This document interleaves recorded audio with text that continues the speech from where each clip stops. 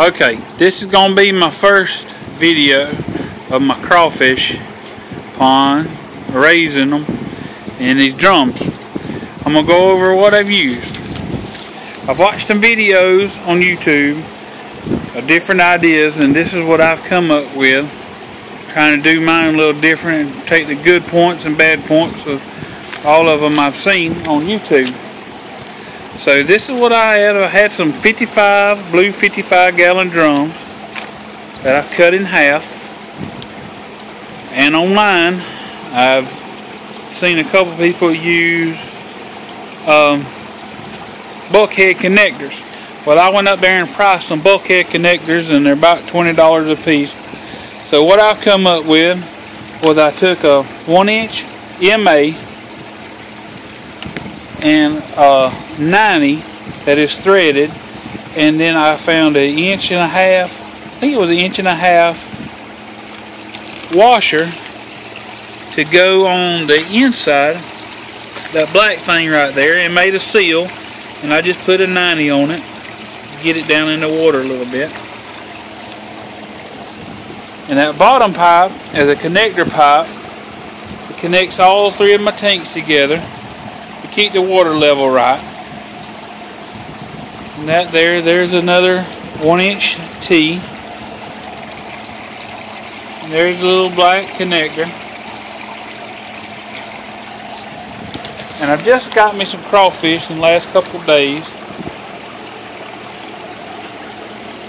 And here's my filter. I'll go over that in a minute. But this is the tank that I'm going to keep the pregnant females in. And I've got a little piece of metal mesh inside that common return to keep anything from crawfish from getting in there.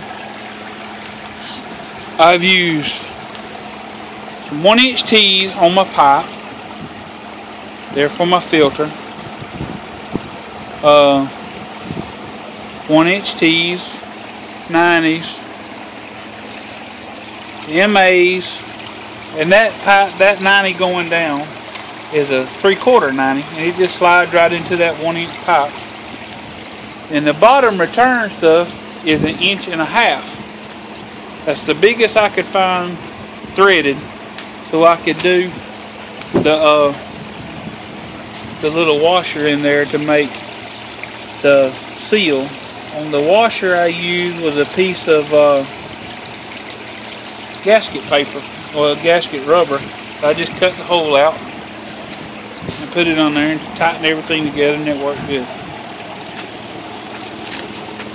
This here is my filter.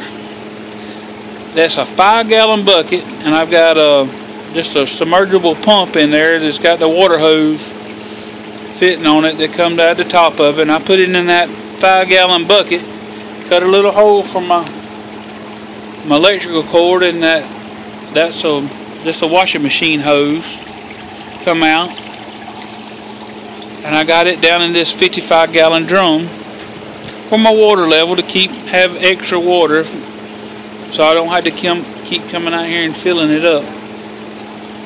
And it's just connected to a piece of 1-inch pipe with a 3/4 inch to water hose connector, and it just fit in that piece of 1-inch piece of conduit pipe there I have.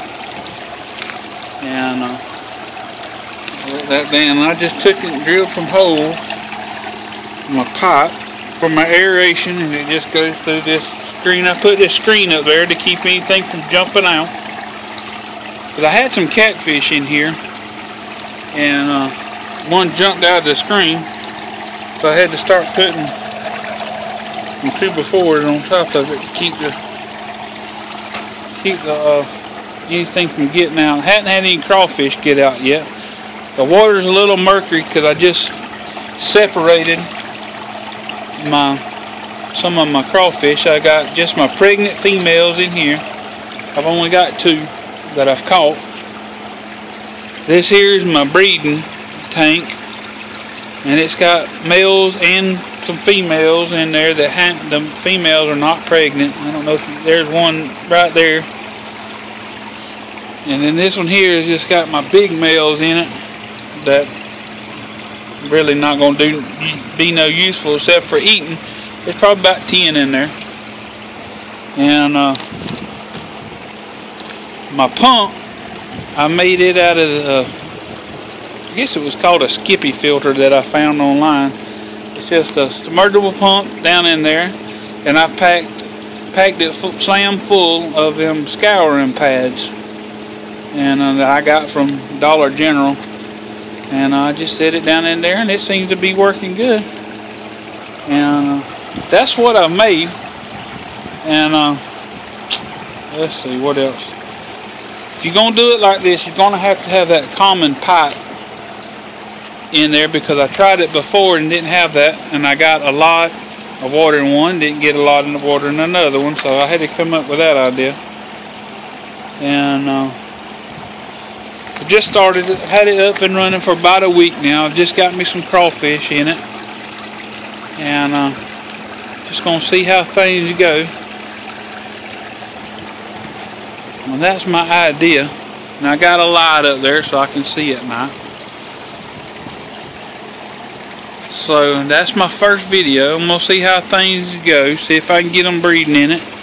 And if anybody has any questions or anything, want to know how I made it, what parts I used, just email me back and let me know, and I'll keep everybody posted up and see how things going. Just as soon as I get some of them to have some babies and get them breeding. And maybe I can make a go at it and make a little money on the side. Alright, thank you.